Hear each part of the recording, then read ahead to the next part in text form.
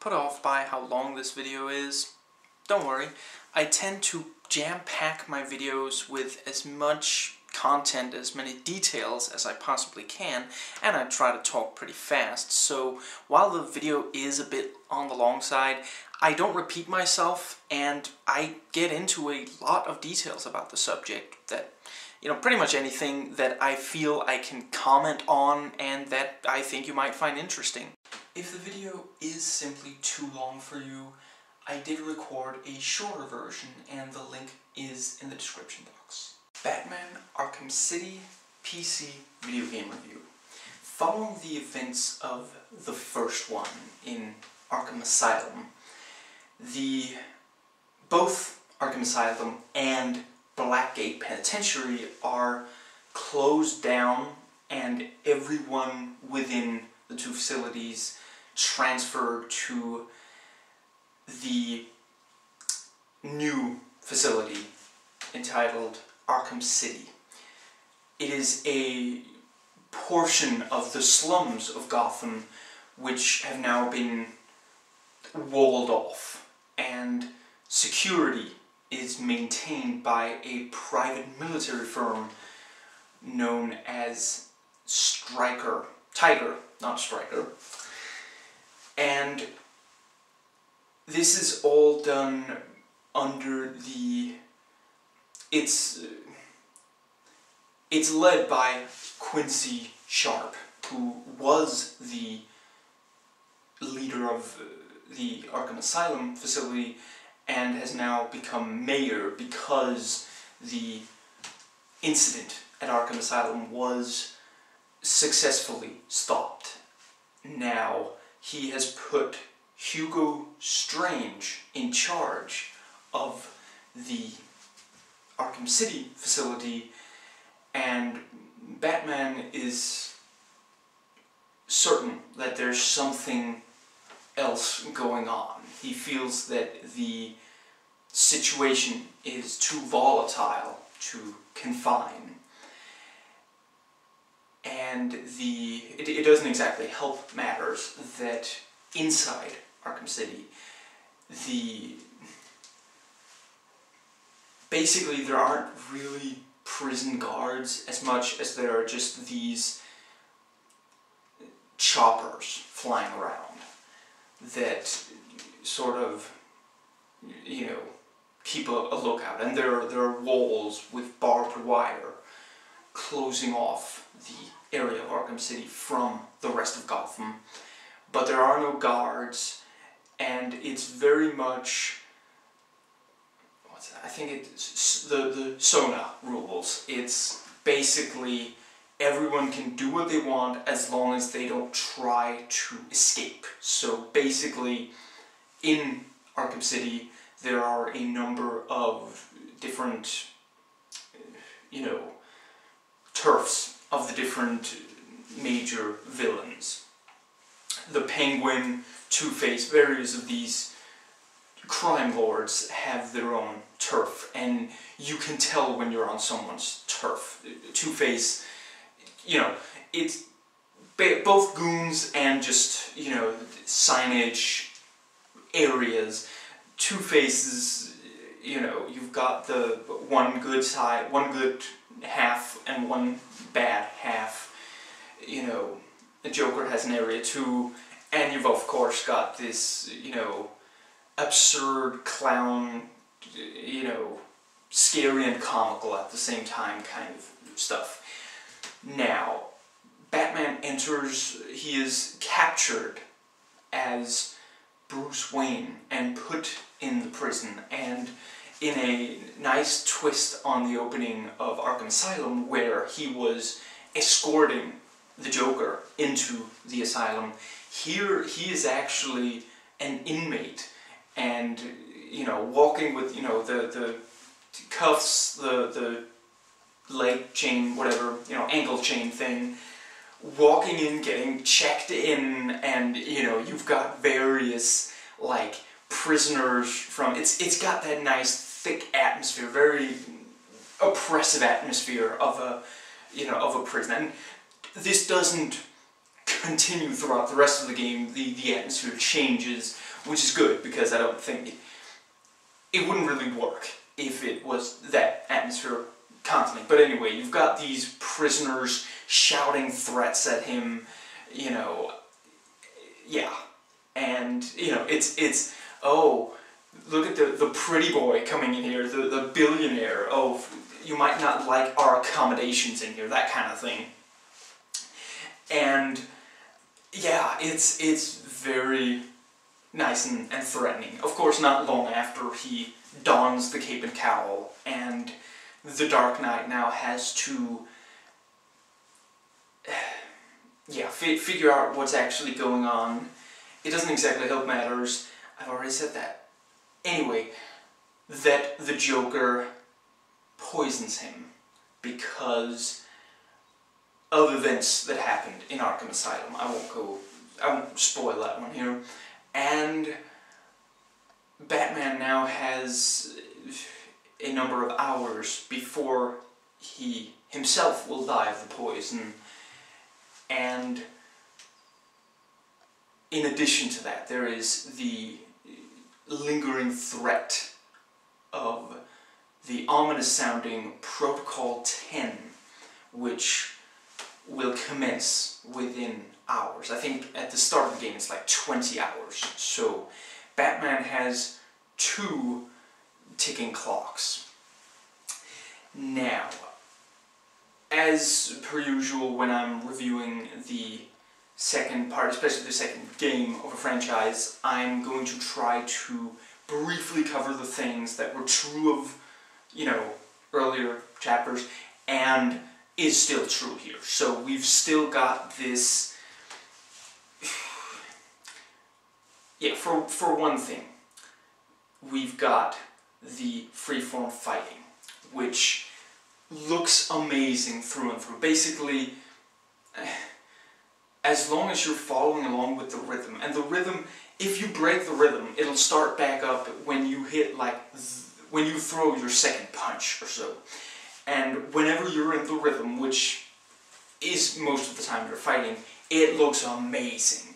The Batman's moves are brutal.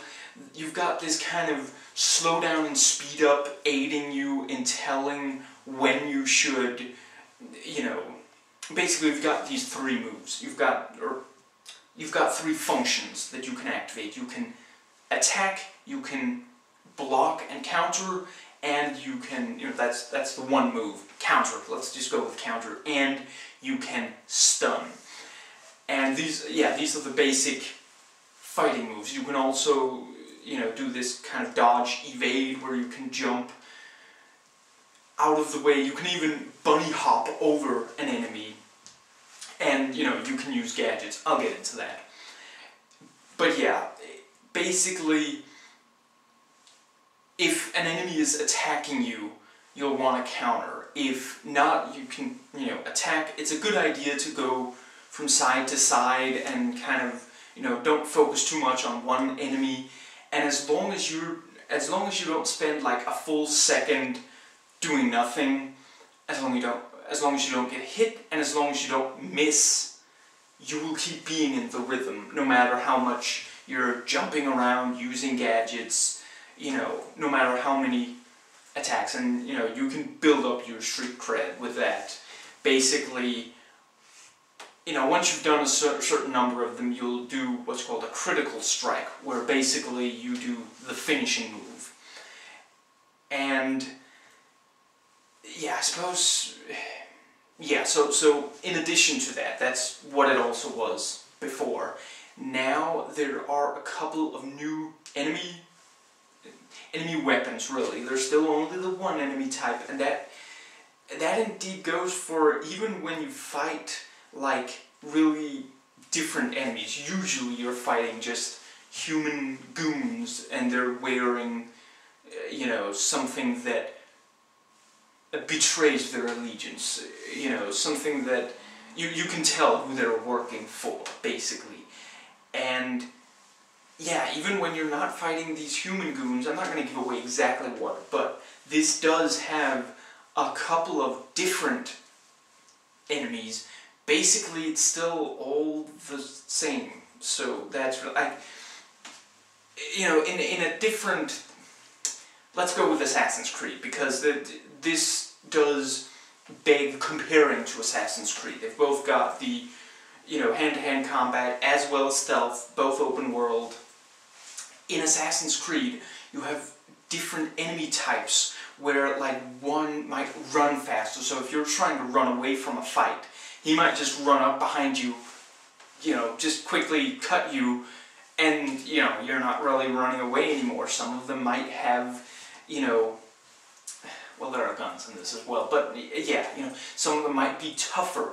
And in this, it's basically just that they might have a bladed weapon, which means you will have to dodge. If you dodge it like 3 times without getting hit, then, you know, you'll have successfully dodged it. And you can get an upgrade, which, if you dodge all 3 times successfully, Batman will then instantly take down that enemy. So that's really cool. And you're like, you know, okay, am I gonna risk being cut by this guy, or am I gonna, like, try to dodge away from it? You know, yeah. You know, that gets a little, yeah, briefly, dodging away from it means not just clicking counter, but also pressing in a direction that moves away from the knife, and you have to time it very carefully. Now, they try not to have too many of these, but that does get a bit silly when, like, there are times in this when you're fighting more than one opponent who seems like they should be attacking with a bladed weapon, and yet not all of them, it doesn't act like they're all attacking with a bladed weapon, so yeah. Now, in addition to that, you've got, you know, some of them have these stun batons where if you attack, even if you've just stunned him, you're gonna hit the stun baton, and yeah, so you'll want to jump to the other side of him, then attack. Then you've got ones with a shield, you gotta stun them, then jump over them, and Batman will, you know, attack them and they'll drop the shield. If you're just trying to jump over them, they're gonna block that with a shield because they weren't stunned. If you just stun them and attack, they're gonna block that with a shield. And then you've got these with, there are also ones with guns, but usually you don't really want to have to fight them, and this doesn't force you to fight someone with a gun that much. You usually are able to just stealth them, predator them, as it's called here. Now, yes, that leaves the armored ones, where basically you just gotta stun them and engage in a beat down, I think it's called, and that literally is just stun them and just keep hitting strike. Now, the cool thing about this is, as long as they do remain dazed, which they will for, I don't know, a second or two after, even if you're not punching them, when you stop punching them, rather. So if someone's attacking from behind, you need to counter, you can do that and then return to the beatdown. And I think that basically covers it. Now the cool thing here is, these do sometimes overlap. Like, if you attack an enemy with a blade enough, or outright take him down, the blade's going to drop. So basically, an armored enemy might pick up the blade, and he'll be, you know, even more of a threat, because you can't just punch him, and he's now got a blade, so you can't regularly counter his attacks either. Now, yeah, that pretty much covers it for the regular ones. Then you've got, you know, your usual Titan thugs. You know, Titan, think of it as Bane's Venom, I think it's called. Not a Batman expert here, bear with me. So yeah, you've basically got these bigger thugs, and they're slower, and they attack in this, like, they might charge at you, and, you know, if you jump out of the way and they're enemies, they might bowl through them. And sometimes this guy will have, like, a hammer or a scythe of kind. And that's basically it. And those you have to ultra stun, which means stun 3 times and then beat down. And some of them you can then get on the back of and use them to attack the other guys for, I don't know, I think it's less than half a minute before he'll throw you off, and yeah, then you gotta do it again. And that's about it. Now, you can use gadgets, and that makes it more fun, and this does add some nice, you know, extra attacks that you unlock when you do enough combos, and that can be quite fun. And I'd also like to think on behalf of everyone else who kind of just forgets that these extra combo attacks are there. I'm really grateful that you don't have to use these combo attacks, because yeah, I tend to just get into the basic attacks, and this doesn't ask you. If you can do the attacks that I've already mentioned, then you're fine. Then you won't meet an enemy that you can't beat in this game. But there are a couple of, you know, unlockable, upgrade-to-usable combo attacks, such as, I think it's called Search and Destroy Weapon, which basically, you know, if an enemy's got a rifle or something, you can go in, grab that, break it so that no one else can pick it up. So that's one. I think you can only do like one. Again, I didn't use these too much, but I believe you can only use one of these extra combo special attacks. Let's just go with special attacks. That's not quite as long and cumbersome to say. Special attacks that you can only do one, and then you have to go back to, you know, reaching a new combo level, something like that. So that's one. You've got one where if you've temporarily knocked out enemies, you can instant take them down at once with one of these. So yeah, good stuff. But still, it's big, and it's worth noting that they built this on top of the old. So if you come fresh off of playing Arkham Asylum, you just add to it. You know, it's like my friend and I recently started playing Tekken Tag Tournament 2, something like that, on the Wii U. I hadn't played Tekken since like the 4th game on PS2. I could pick it right up and keep playing. You know, I could pick a new character and figure out, you know, new moves, you know, cool moves with them based on what I knew of other characters. That's how you do this sort of thing, you know. And yeah, here they just built on top of it, so you can do what you did in Asylum. You just need to know a few extra things on top of that. Now, with that said, the fighting here is basically the same. It hasn't really, yeah, it doesn't really go anywhere. There are no major changes in this game from the first one that really changed the overall experience. And I think, yes, I believe I will go into more of what we already had in Asylum, which still remains. Keep in mind, I'm not saying this is a bad game, I'm just saying as a sequel, it's somewhat underwhelming. It's fun, and they've made improvements, but it doesn't go anywhere new, particularly. Now, yes, so the atmosphere is still this great gothic. You've got a lot of gargoyles that you can swing onto. You can be on a gargoyle and then, you know, glide down to enemies to attack, and it feels very much like Batman, and it very much has this good gothic, you know, you're emerging out of the shadows to attack. Now, the graphics are still great. Very expressive faces. Every design of a person is very lifelike. It strikes a really good balance between what looks good on comic book pages and what you would really believe life. So it goes in the direction of the Nolan films, for example, but it does not lose sort of the overall. You can still tell that this is, you know,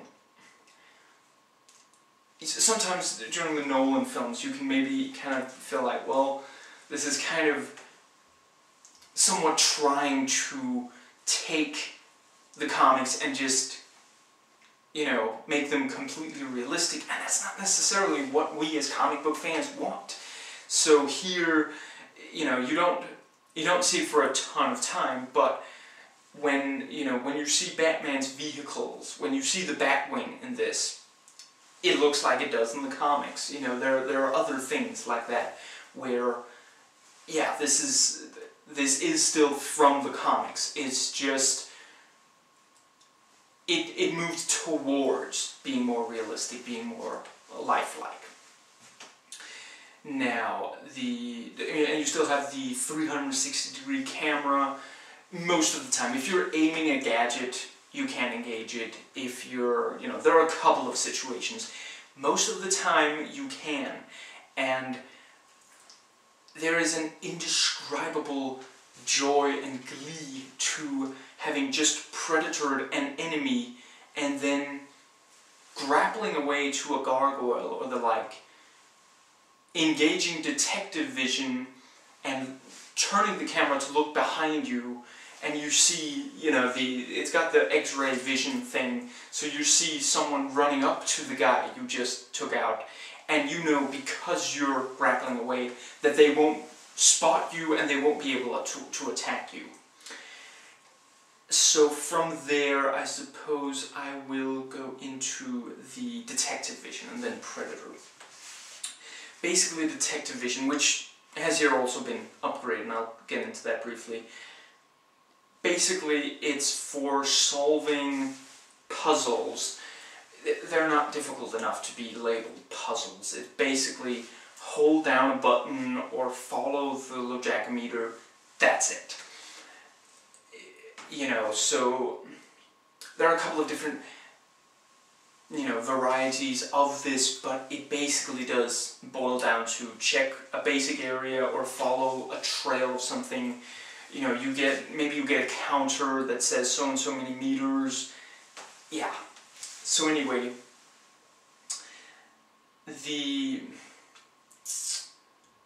yes, it enables you to see through walls and the like, see, you know, X-ray skeletons. This is very useful for Predator mode, and it can also be used to identify things that, you know, things are highlighted when they are, you know, useful to you. And that does bring up, briefly upgraded, in the first one, you could basically go through the entire game in detective vision. Here, you no longer really can, because, for example, if you're outside, you have a compass because of the more open map.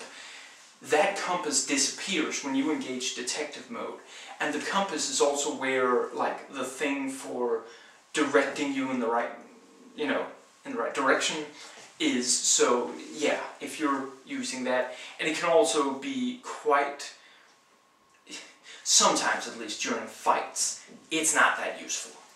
Now, that does bring up that in the first one it was more forgivable because it was the first try. In this, you really do have to wonder why they didn't do more with the detective vision, because really everything you can interact with, be it a door to another area, something that you can, there are these engines which you have to shoot with electricity in order to get them working, and that might open a door or operate a lift, something. So yeah, those, and enemies who are armed and conscious. All of this will be highlighted in orange, which means that if you're looking from a bit of a distance, and gargoyles that you can swing to, also orange, you can't really tell if what you're looking at is a clump of armed enemies, if it's something you can interact with. Yeah, I I don't really see why, and then enemies who are either knocked out or not armed will be blue, which, again, I mean, there's quite a bit of difference between an enemy who just isn't armed and one who's actually knocked out.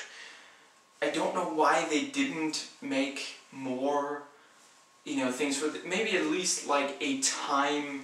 You know, they have rechargeable items in this. If you use the same thing, you know, or area-specific limits, why not have some kind of thing where, like, if you go into an area, you can maybe choose, well, any armed enemy should be, let's say, red instead of orange, you know, and if you've done that, you can only do one more, so, you know, or do what Alien vs. Predator did. Have more than one vision mode, you know, so have one especially good for finding out where you should go, what you can activate. Have a vision mode for, you know, Predator mode. Yeah, heck, have one of them like time limited so that if you, yeah, in Predator mode, maybe it only lasts, let's say, a minute at a time. Heck, maybe it starts at 30 seconds and you have to upgrade to get it to 1 minute.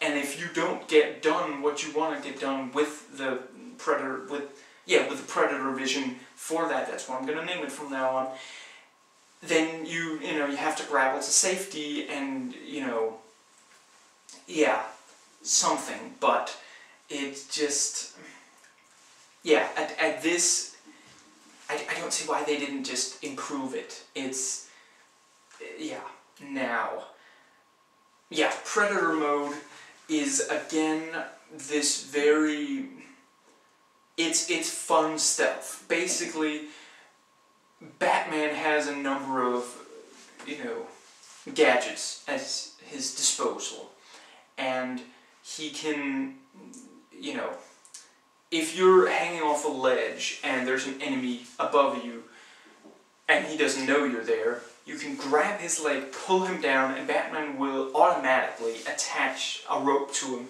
so he's now hanging upside down. And, you know, you can, if you're like below a grate, you can grab him, knock him out. These kinds of things, if you're behind him. Now, they've added some new takedowns, some area-specific ones, like you can double takedown now, you know, grab two, and basically he grabs them by the neck, knocks their heads together. Excuse me. So, Batman has a cartoony sense of humor sometimes. You know, you can, if you're standing at a wall that you could have broken anyway, Batman can, like, burst through it, you know, oh yeah, grab the guy and knock him out. And in addition to this, you can still use gadgets and the like. Now, the thing with the Predator mode, and this, again, it was more forgivable in the first one because they were moving into, but here, they've added a few new touches to it, but it's still very much, you don't have that much freedom in it if you're not doing what you, like, a lot of stealth games have something where you can make a noise distraction. You can do that here, but it's very area specific. Like, there's a museum at one point that you gotta Predator your way through. There are a few, like, exhibits where you press a button and the voice will explain what you're looking at. And of course that'll attract attention. And then you can get this sonic batarang, which will attract enemies that have this, like, collar life sign thing, and yeah, they'll investigate, and you know, this is a good way to get one enemy to split away from the pack, and yeah, and that is, you know, that's always good to have in a stealth game, but here it's so area specific, like that museum, you know, and then, you know, yeah, sometimes you can use the sonic batarang, sometimes you've got the, you know, yeah, sometimes you can affect something so that it, like, if you have one of those engines, that might also attract attention, but it really seems like they could have given you a lot more options with that. They could have made it not be so area specific. Like, the sonic batarang is a good idea because you can throw that anywhere that you want to lure them to, but it doesn't work on every enemy. Why not have a batarang that works on every enemy? And, you know, you can't really hide other than, you know, you can go to a ledge, you can go under, like, yeah, under the floor with a grate. You can go to a gargoyle. All of these places, they can spot you though, especially if they see you moving into it. And it just seems like it would be good if there were areas where you basically couldn't be noticed, where you could just hide out for a little bit, or, you know, something. But yeah, and if the game mistakes what you're trying to do, if you're, you know, grappling and you're trying to get to a gargoyle, but there happens to be a ledge along the way, you might end up staring into the face of the guy you were trying to grapple above. And yeah, again, this is the problem with the game being so streamlined, both in the fights and in Predator mode. Sometimes the game will do something you didn't want it to do. Sometimes in a fight, if you direct him in a general direction, if there are like 3 enemies there, and at least one of them has a shield or armor or a stun baton, you might hit the wrong one, it'll break your combo, and you're then kind of stuck, you know, you've got several enemies right around you. Yeah, this is especially bad if it happens during a very important fight, or an especially tough fight. One that has, I believe they're referred to as thug lieutenants or something like that. The Titan ones that I mentioned earlier. So yeah, again, it wouldn't be that difficult to fix this if the grapple was... You can aim, for example, batarangs and other gadgets. Why not have that for the grapple? Basically, as it is, you're pointing the camera so that it kind of faces towards it, and you press the one button that's set for grappling, and you just, you know, most of the time, I mean, this does have a pretty good auto-aim like the first one, but sometimes it really does mess it up. It's not going to, yeah, go to the right place. Now, I suppose that more or less covers the... I will also say the characterization is also quite good, like in the first. And when you encounter the various villains, they will act in a way that you know, you meet the Penguin, and he's very much this local crime lord type. You know, you meet the Joker, and yeah, he's crazy, but there is a, yeah, he's unpredictable, but he's always both colorful and scary. And the acting, the voice acting, there are no complaints. It's every single line is, yeah. Now, I suppose that more or less covers that. So, this is a darker game than the first one. I think Kevin Conroy, the voice of Batman, was the one who compared it to Return of the Joker, that kind of dark, you know, beyond Batman, the animated, yeah.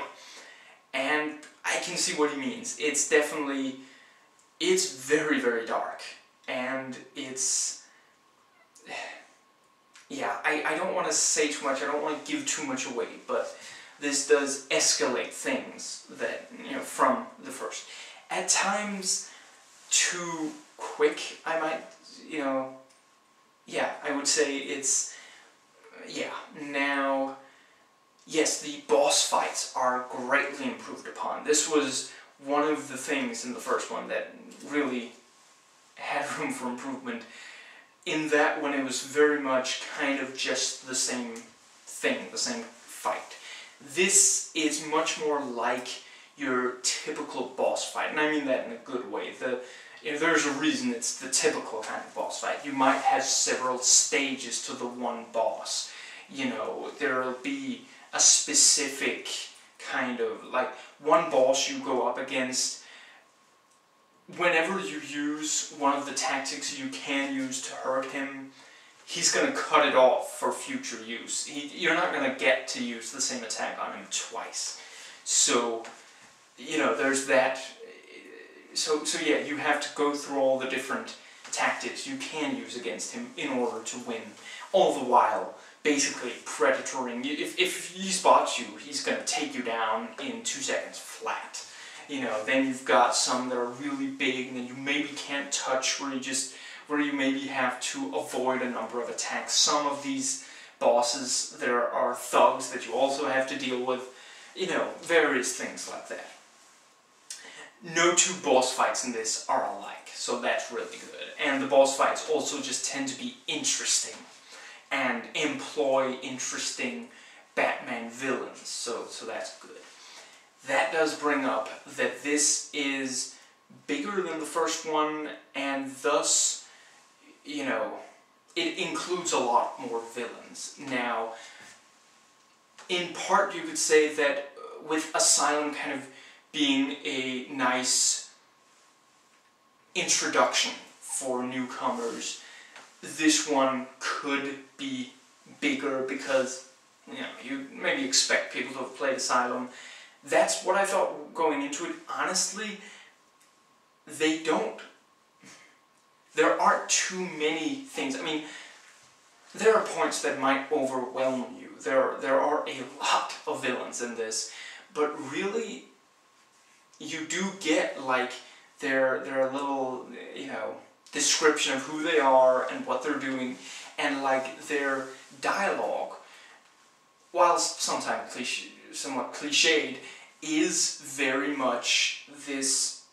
It fits their character and it describes their character. Like the first time you meet Two-Face, he's doing his signature thing of flipping a coin.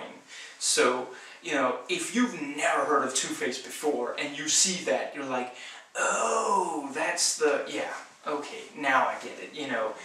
And they tend to be quite good about that. However, and this is something others have pointed out, the plot is more or less an excuse to meet all these different villains and then you beat them up, and that's about it. There's not that much, like, interesting, overarching, really impressive plot, and that, when you play the first one, basically it's Joker's in charge of Arkham Asylum, and that's like, this is gonna hurt a lot of people. I have to stop him. Batman has to stop the Joker. You know, and it very much feels like he could do anything. He could,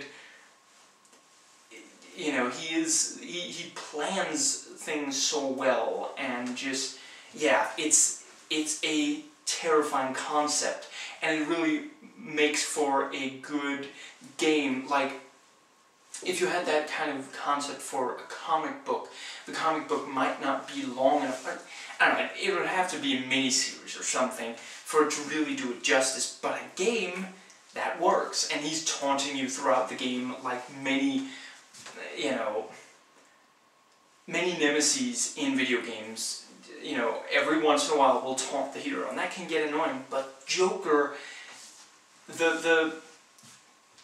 you know, the backstory between him, the history between him and Batman, and just Joker's messed up sense of humor and all this stuff really makes for great taunt material. So whenever you're going through that, yeah, the things he'll say is really, yeah, very, very scary and really fits. And here, there are a lot of villains, and they do kind of, yeah, you meet one after another. Like, you encounter Penguin because he is doing something that you need to, you know, I don't want to give away exactly why, but when you play it, you will be able to tell, oh, that's why the Penguin is even in this. And, you know, when you meet Two-Face, he's got a prisoner that you have to, you know, rescue. You know, you spend a bit of this just rescuing hostages, which makes sense. And that's kind of it. Like, it didn't need to be these villains in these parts of the game, and in fact so many of them have so little time. And again, they do, you know, if you haven't played before, if you don't know much about Batman, or if you just want if you just enjoy the basic gist of this character, then it will very much, I mean, they do tend to hit the nail on the head with the characterization, but they're not doing anything where you're like, oh, that is so that character, you know. Actually, one of the only ones, again, is the Riddler, where, you know, you're finding Riddler trophies throughout. This has, like, I think 440 total. I get wanting to, you know, go above and beyond the first one, but that is a pretty ridiculously high amount. I feel like there's a nice middle part. I thought that for the first one, for the scope of the first one, the amount of riddles was quite fitting, honestly, now. But yeah, so a lot of the villains in this didn't really need to be there.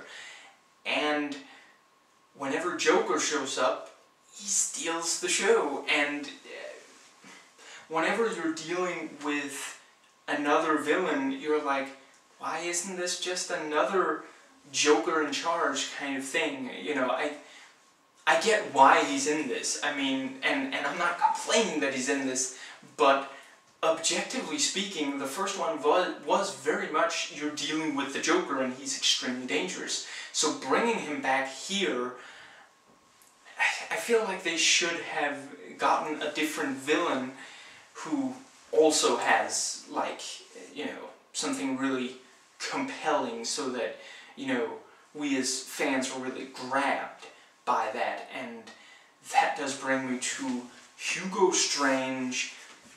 I will admit I don't know a ton about him, but even so, in this game, there's not that much. It didn't really need to be Hugo Strange in charge of the facility, I guess.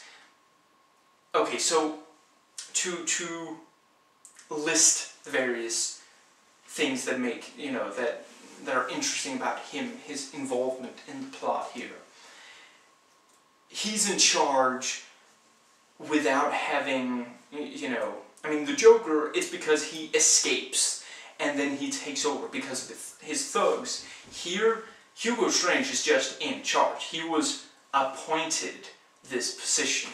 So that's interesting. You know, you've got that he, yeah, so you've got that. I'm not going to go into too much detail with that. And you've got that this is not a traditional prison or asylum. Like, I mean, it's one thing that he puts all these, you know, criminals in there from Blackgate Penitentiary. He's also putting these psychopaths in there. And it's kind of just survival of the fittest. And there are, you know, you encounter political prisoners in there that are, like, getting, you know, decimated by these, you know, actual hardened criminals and these psychopaths. So, yeah, and just, I mean, Arkham Asylum, at least theoretically, you have this, you know, hopefully they're being treated for their, you know, yeah, their mental illness, and here they're just left to their own devices, you know, so that's interesting. That's also a nice, you know, twisted kind of, and you have, it's also kind of, it works as, he's a psychiatrist, and it works as this sort of twisted experiment or methodology even of just a brilliant but insane psychiatrist. You know, it's very like Skinner box kind of, you know, we'll leave them to their own devices, and just, yeah, I mean, look at what actual psychologists did in the 60s. It is some pretty nightmarish stuff. So, yeah, in this, that makes sense. That works as that kind of thing. But it didn't need to be Hugo Strange, and there isn't that much to him. He doesn't really leave much of a mark, and I can appreciate that, following in the Joker's footsteps he's a hard act to follow. Just ask Bane. But still, it feels like they could have. I'm not saying that Hugo Strange isn't interesting. I'm saying they don't give him that much to. I mean, there's the basic core concept, and that's about it. And with the Joker in charge of the Asylum, it's just this, the madman is running the Asylum. These doctors who were trying to help patients are now prisoners in their own facility. And, in the first one, the Joker will leave these big wrapped boxes that are like, gift-wrapped boxes. And it's like, you don't necessarily know, is that going to be a bomb? Is that going to be some of his chattering teeth? It really gets that kind of. Maybe they shouldn't have gone with Joker in the first game. Maybe they should have saved him for this one. I don't know. And just built up to it with a. But yeah, and again, I don't know enough about the Batman mythos to suggest a better villain. Obviously, the Joker is, a fantastic one, but they probably should have. And it's pretty clear they understood as well, because as much as there are a lot of villains in this, the Joker does get more time. That's not really a spoiler. He's one of the first you encounter, and you encounter him several times even early on. So, yeah, it's clear that he is the most interesting of the ones, and yeah, and that brings me to the more open. This is genuinely more open than the first one. When I played the first one, I was a little. It's a bit underwhelming in the first one. The first one basically shouldn't really have been open world at all. It shouldn't have attempted open world at all, because it doesn't really get there. Like, you've got the hub level of the island itself, or more than one basically, but the island itself, the outside, you can go to basically any area you want, but once you're inside, you have to follow the exact paths, and yeah, it's just not very. I mean, heck, if that's open world, then the Thief games are open world. There are a lot of different paths, and you can open up shortcuts as you explore, but that's it.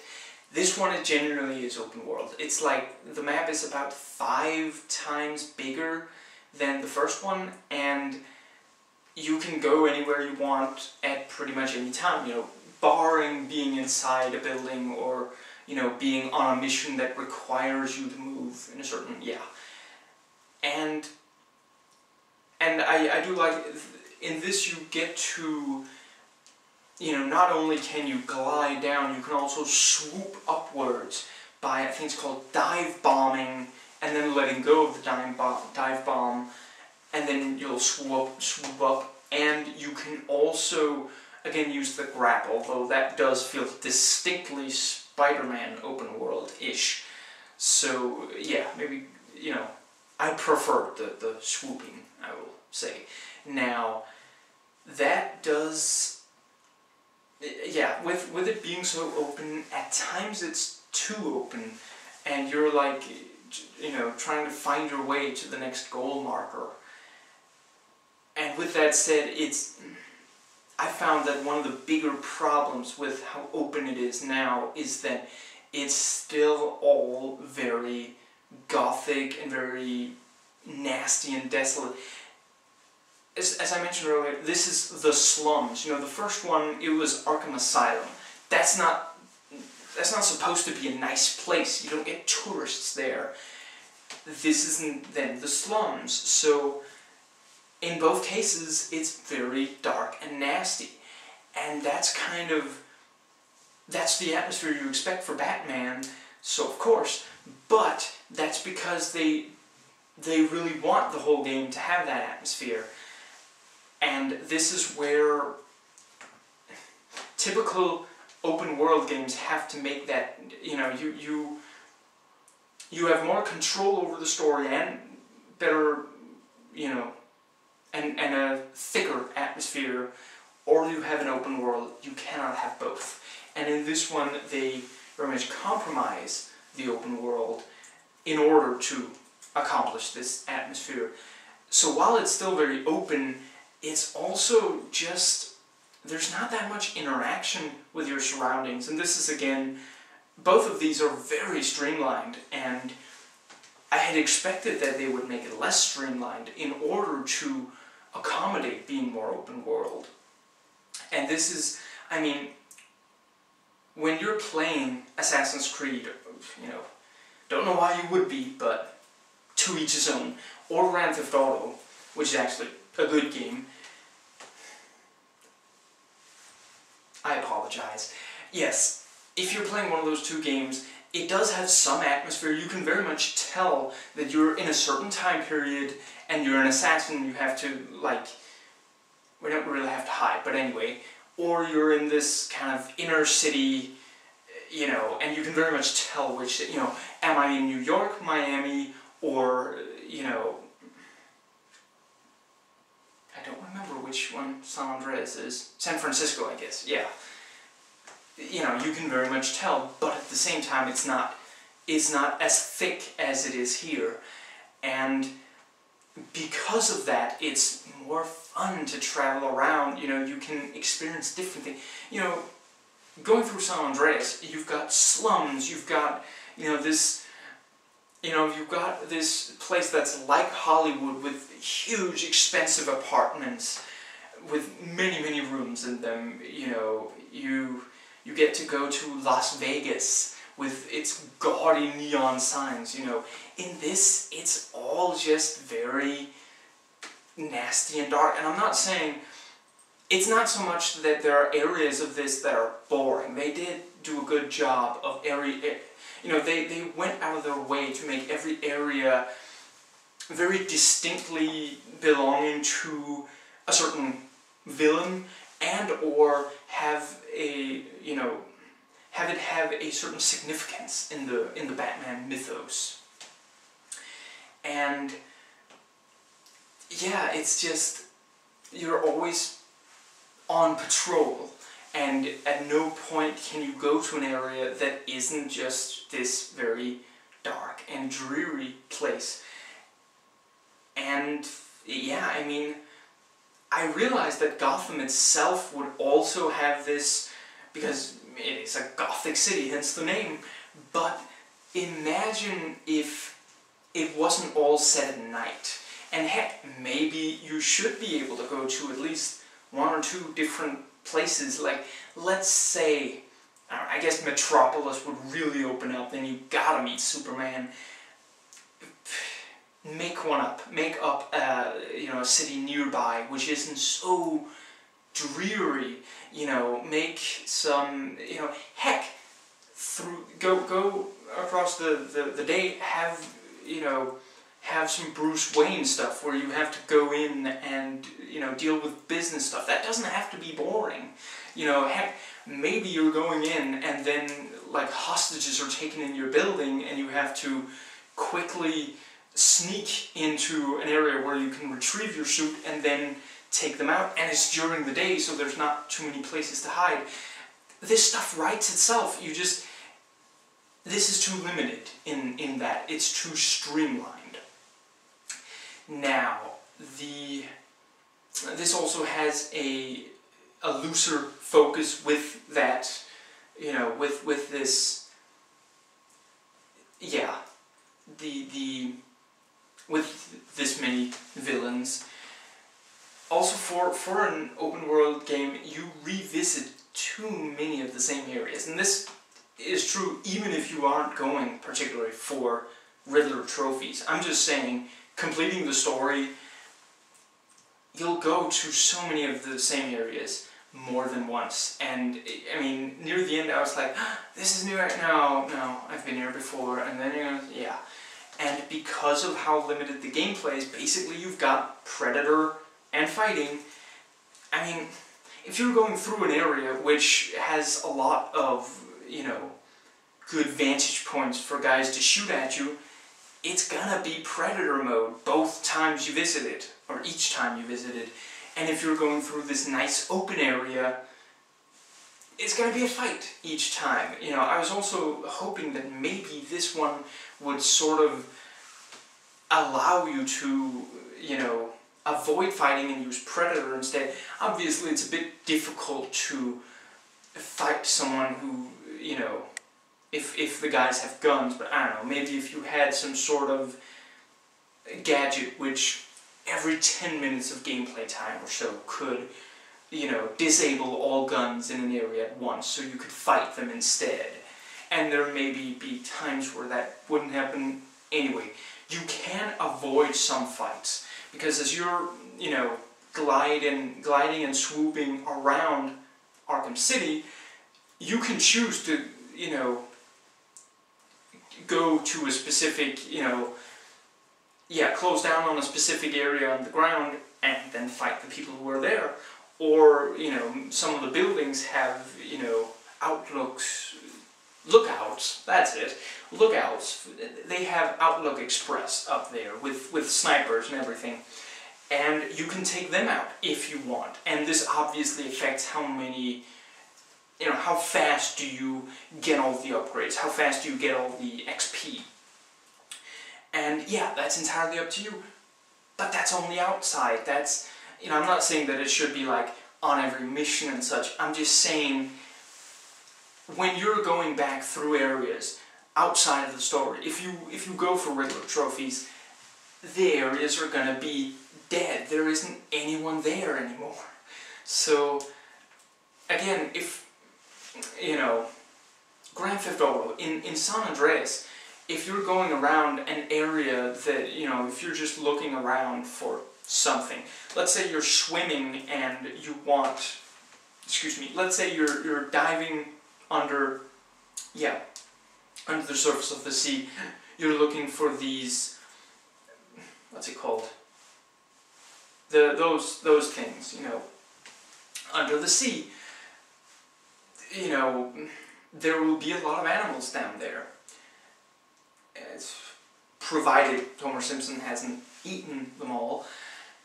And yeah, it feels very much alive. And if you're going to different areas, there are going to be civilians, just, you know, there are going to be drivers. And this is again where I'm saying it shouldn't have been all just this prison setting. It should have had some day-to-day stuff. I mean, imagine if you were going around Gotham City, you could somewhat patrol the area. You could, you know, and sometimes maybe you hear a scream and you know, get to the area so you can, like, you know, save a hostage, something like that, you know, prevent a hold-up, you know.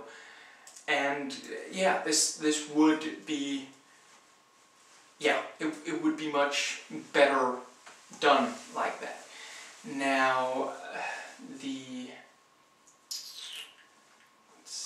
I suppose that more or less covers the open world stuff. Now, there are side missions this time around, and that is something they do reasonably well. Basically, these are, you know,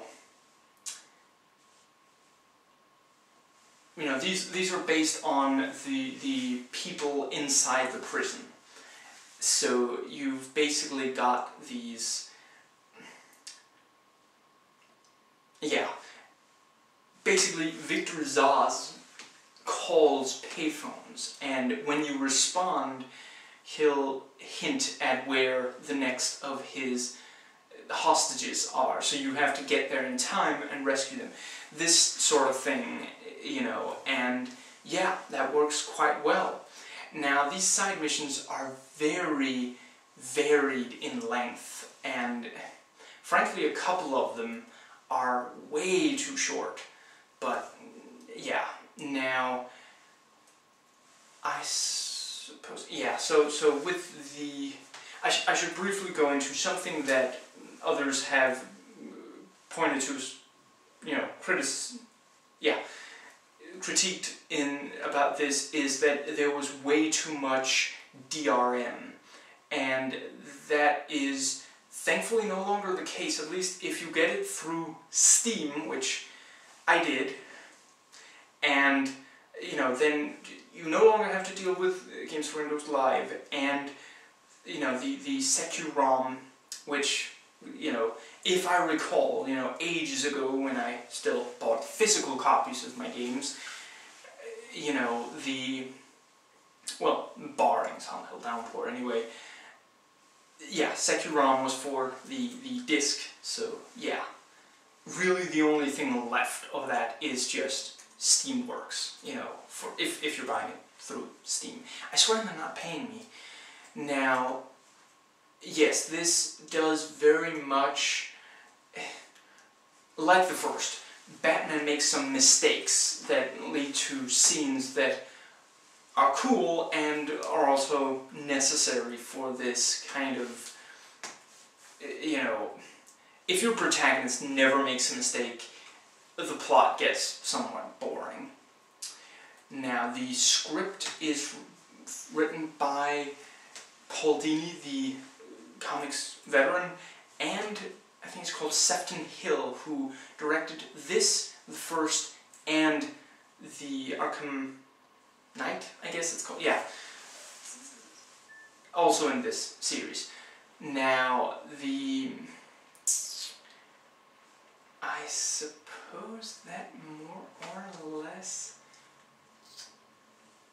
Yes, now the challenge maps have online leaderboards, and basically there are 31 overall, you know, just regular maps, and they're evenly divided between Predator and Fight, and there are 14 campaign maps. Now, campaigns.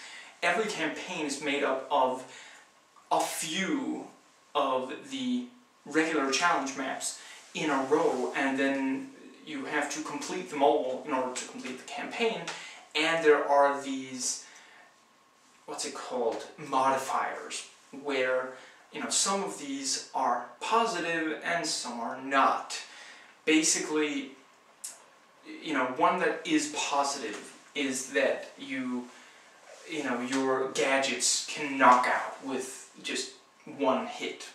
One that's negative is that you start with less health, and there are maybe 3 modifiers for each campaign, and you have to use them all by the end of the campaign. So you'll want to plan, you know, you can see what the different, you know, maps are going to be, and what modifiers you have, so it's like, okay, less health. Am I a good enough fighter that I could beat the fight with less health? Am I a good enough predator that I could predator it with less health? You know, that sort of thing. And, you know, maybe don't save the worst, you know, negative one for last, or you'll, you know. So yeah. And I think you have like 3 retries I think it's if you die along the way in them or something. Yeah. Now, there are also some downloadable maps. This is, of course, I should have said earlier, I will be reviewing, this is a review of the Game of the Year edition. Now, there are some downloadable maps. So yeah, everything I mentioned in here is free. It came with the game when I bought the game. So yeah, you have some downloadable maps, some of which are not something featured in the game, such as Wayne Manor and the Bat Cave, so that's pretty cool. Now, I suppose that more or less covers gadgets. Actually, briefly before that, the helicopters patrolling Arkham City, you can get a lift on one of those. You can grapple onto it and just hang there for a little while. And yes, I suppose that is it, other than, yes, so the gadgets. after I've covered this other thing. I swear I'm going to get to the gadgets though. You do have some Prince of Persia-ish acrobatics where, you know, you crawl, maybe crawl along a ledge because you can't crawl up. You know, you have to climb, you know, under something, all these kinds of things. The reason I say Prince of Persia-ish, and this, you know, is because it's much like with Assassin's Creed. There's not much of a hurry most of the time. You don't, you know, things won't collapse behind you. You can just do it over. The game is very happy to reward you whenever you do something right, but very reluctant to punish you no matter how bad you do, basically. You know, there aren't very many timed objectives. For example, there aren't very many things where you really have to apply yourself in order to complete something. And in fact, because it's so streamlined, when there are these parts, it's often just frustrating because it's like Predator or Fight that's, I don't want to say unfair, but bordering on unfair, you know, and yeah, frustrating. Where a game can be very challenging without being frustrating. It's a delicate balance, and not one that streamlined games walk all that well. And I believe that gets me back down to the various gadgets.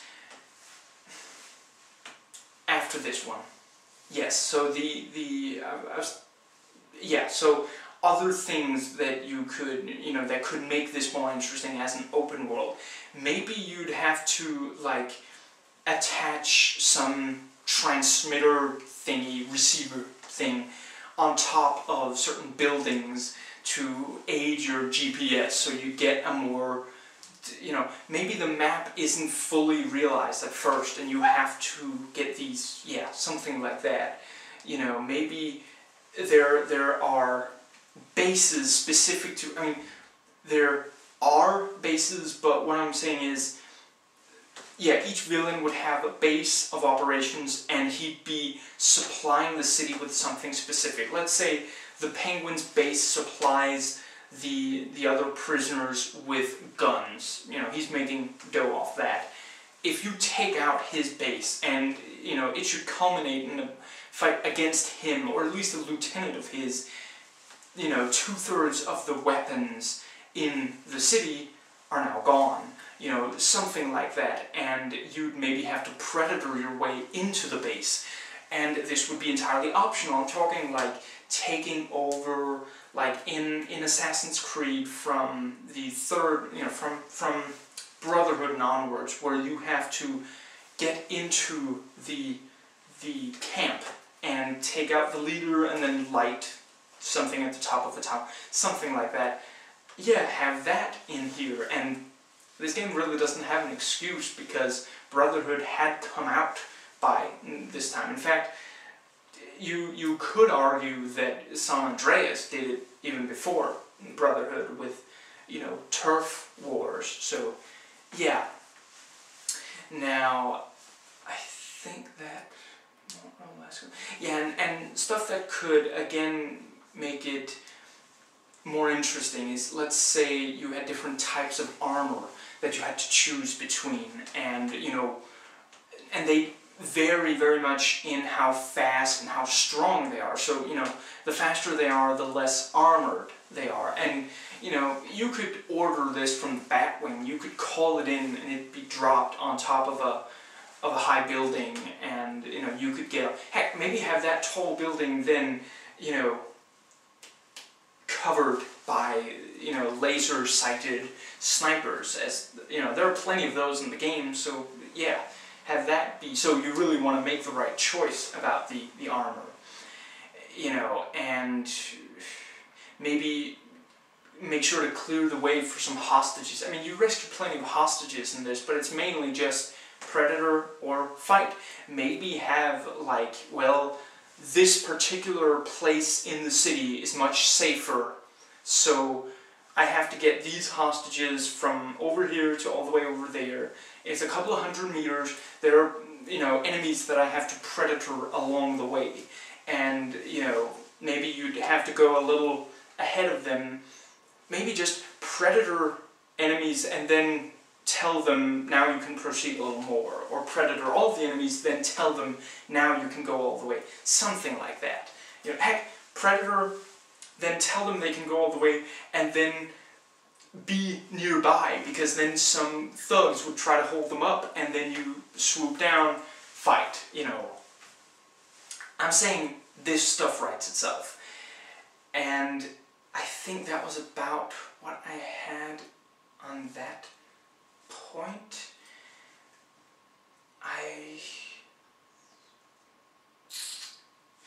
Yes, just briefly, there are 3 difficulty settings in this, and if you complete it on normal or hard, it unlocks a mode called New Game Plus, where you keep everything you had earned up to that point, and you play through the story mode again, and now it's tougher. And yeah, so that's, you know, that's obviously a lot of fun. You can use the various gadgets from right away, but it's also tougher. And that's definitely so. I mean, I will say, in offering a challenge and having consequences, this does beat Assassin's Creed, but, and I hate to say this as a fan, but I must as a reviewer, other than that, this doesn't really beat Assassin's Creed that much, and you know how I feel about Assassin's Creed.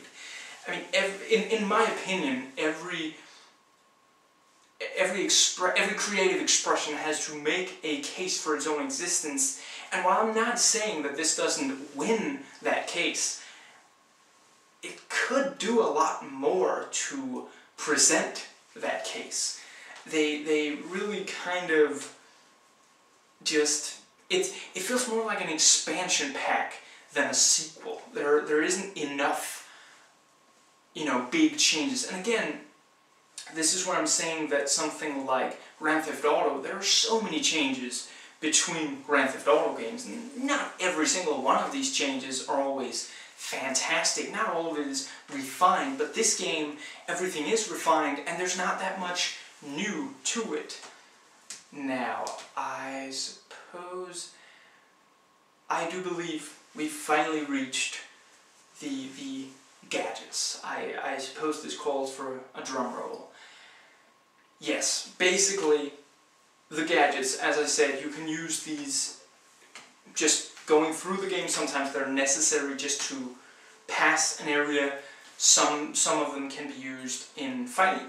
Quite a few of them can be used fighting, and some of them are very useful for Predator as well. Now, you still have just your average batarangs, you know, then you have this remote controlled one, which you can now, like, you can slow it down, speed it up. It can be charged with electricity. You just have to find a source of electricity to fly it through.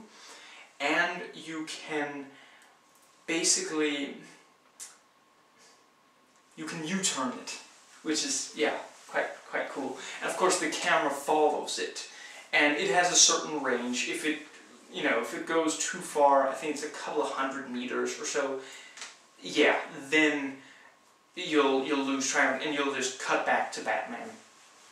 Now, the remote controlled one can also be configured to turn back around, so you can throw it at an enemy and it'll swoop around him and knock him on the back of his head.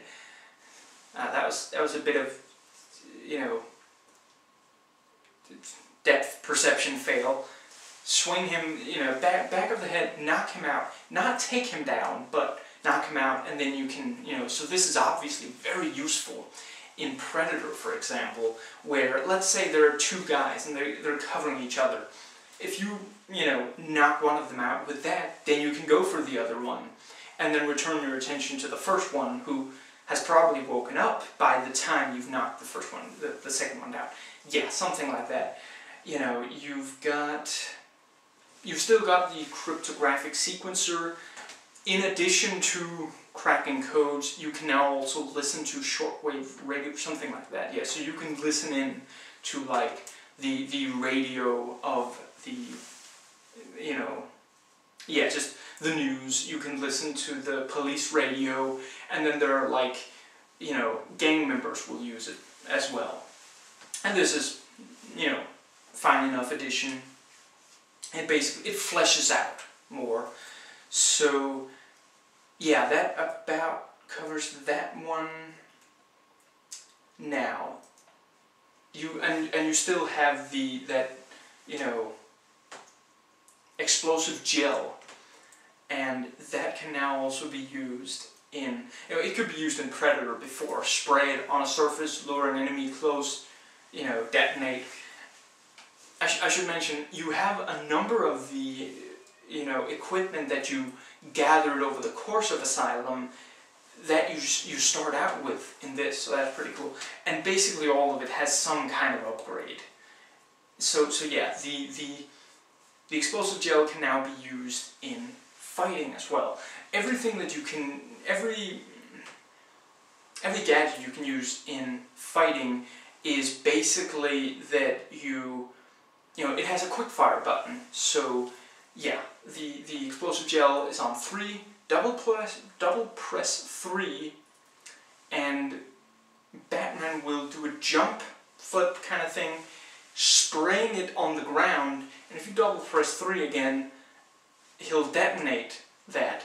So yeah, that's good for a bit of crowd control, obviously. Now I suppose, yeah, so you've got, I'm not sure I should give all of them away, but yeah, you have these, I've already mentioned you can electrocharge engines and the like. You can also use that gun to stun an enemy, and if you use that against an enemy with a gun, he'll literally just fire randomly. And you've also got this trigger device kind of thing where basically it can blow up mines. You know, it's remote trigger. It can turn off guns and the like without the guy realizing, so he's gonna stand there pressing the trigger, buying you some more time. And at least for the mines, I didn't use it so much for the guns, at least for the mines, you can be like, you can only do it so many times in a specific area. So again, you want to make sure you're thinking about, I wish they had done more of that. Most of these, it's just, you know, a recharge period for that kind of thing. Now, there's a pretty good variety to side missions and you know, the different areas and the like. I mean, again, pretty much everything is like desolate, decayed and such, but you know, there's a subway station, you go into a courtroom, yeah, there are a number of various locations. This still autosaves at checkpoints. There is a little bit of a problem now that so much of it is outside, because how then do you kind of, you know, I mean, I recently played Silent Hill Downpour, and in that, you know, if you could just find your way into a small building, then you could go in there and it would save and then go right back out, if you were worried it wasn't saving enough. In this, yeah, it's not so much, I mean, if you're completing story objectives, sometimes it will, and you know, even if you're outside, and if you go into a building, it will, but some of the buildings you're going into, that's to forward the plot, and you can't necessarily go right back out, so yeah, that's a little unfortunate. Again, if they had just made like more buildings, you know, that you could enter, then that would cover it. You can change direction on the what's it called? The line thingy. Line launcher. It can still be used just to go from one part of the area to another, but it now also, yeah, you can switch direction part of the way through without like dropping or anything to, yes, go around corners basically, and you can like go up on it and what's it called? Walk the line, just like, you know, Johnny Cash does. And this gives some new options in that, you know, you can place that above enemies and go to a specific point and then, you know, glide down to them or the like. Now, it would be really cool if you could then, like, grab someone and pull them up. Actually, I'm not entirely sure if I've tried that with the grappling gun. Hold that thought. I will... Yes, it's possible that that's possible. The grappling gun can be used to disarm and like pull an enemy closer. And some of the upgrades are also very cool. They, like in the first one, the upgrades are very much tough choices. I really like that. Like there's an upgrade where basically I think it's called like heat shield, where if you're up on, you know, one of those gargoyles, some of the enemies will have these, you know, infrared goggles or night vision, something like that. And if you're standing still, the heat shield will keep them from spotting you. And you might think, well, isn't that the same as if an enemy without goggles? Not quite, because it will make them think, well, that place definitely isn't where Batman is. So they'll turn their back and then you can attack. You know, they lower their guard for you, so that's really good. You also have a smoke bomb, and you know this. It really wants you to use this if you're spotted by enemies with guns, and it can be very useful. This is where in the first one you'd be prompted to grapple away, and you can also use it outside of that. You know, you can straight up aim it. You can straight up aim almost every gadget in this. Now, it's been said that the campaign of this is 25 hours and the side missions are about 15. It took me 18 hours to complete this. I did not complete all side missions, but yeah, that is the entire story mode, and also isn't all Riddler trophies. And 2 of these hours were Harley Quinn's Revenge, which others have pointed this out. It's kind of, it didn't really need to be there. That's very expansion packy. You don't need to have played it at all for it's fine enough, but there's not really anything there. There's no real engagement in it. It is fun to play as Robin though, but I'll get more into the extra characters in this. Anyway, so yeah, 18 hours, counting Harley Quinn's Revenge, and Asylum took me 10.5 hours just completing the story, but 19 hours when I gathered all the extras. So yeah, it's not a huge, I mean, I'll grant that when I've collected the extras this, you know, or if I will, I'm not certain yet, then it will have taken more time, but it's not really a huge extra kind of, yeah. Now, I suppose that more or less, so yeah, in fighting, and somewhat in Predator mode as well, you have more options, which is great. Basically, some of the most fun you can have in this are when you are truly free, such as when you are gliding downwards and swooping upwards, and there are these bits where you're standing on something that floats on the water and you're using the bat claw to pull yourself closer to an area, to sail in a way. And yeah, that's a lot of fun. That's very, very free, and I wish more of the game was like that. And I think that covers everything outside of the extra characters. So, basically, yes, you can, during this game, you will occasionally, at least, again, Game of the Year edition, you will occasionally play as Catwoman as well. She has the heist-focused storyline of her own that intersects with Batman's at several points. And yeah, basically, it's a lot of fun to play as her. It's very, very different from Batman. And basically, all three of the extra characters have gadgets of their own. So I will briefly cover how different Catwoman is and then go into the gadgets for all three. She can climb upside down on, you know, what's it called, grating and such. And from there, if not spotted, she can leap down and attack someone. So that's very fun. And she, actually, I suppose that's more or less where she's really different from Batman. And there are some of the Riddler trophies that are specific to her.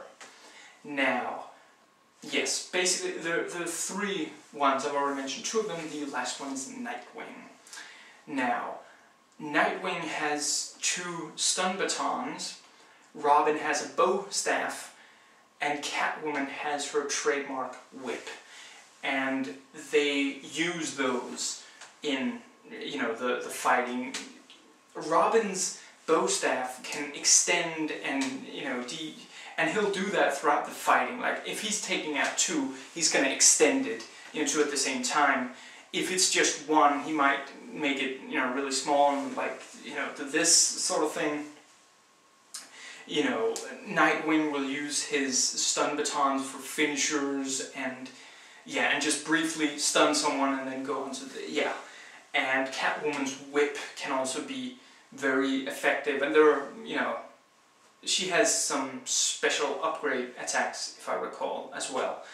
Now, yes, they also have specific attacks. Catwoman has, she can throw caltrops, which enemies, you know, walking onto will trip on, and those are limited to, you know, each area has a limited amount of uses of that, I believe.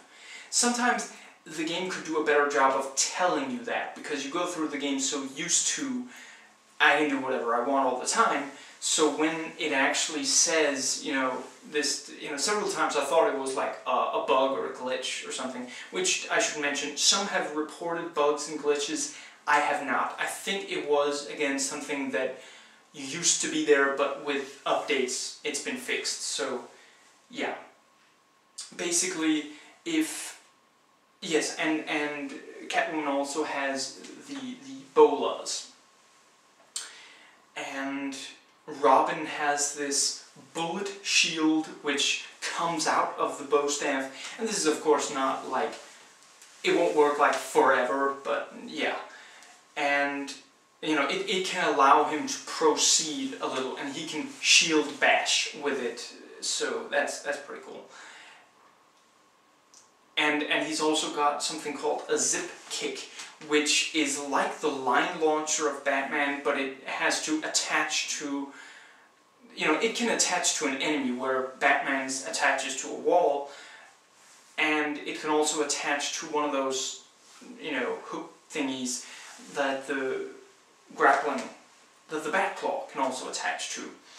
Now, as I played Harley Quinn's Revenge, where you know, play as Robin, I realized that part of the thing with Robin is that he can get through areas that Batman kind of can't, or in different ways at least, and I wish they had just made it so that you could actually play as Robin and Nightwing in the main storyline. I think that would really increase, you know, replayability, and just, I mean, part of it is probably the whole thing with, you know, storyline dialogue. You know, they'd have to record all that for those two as well.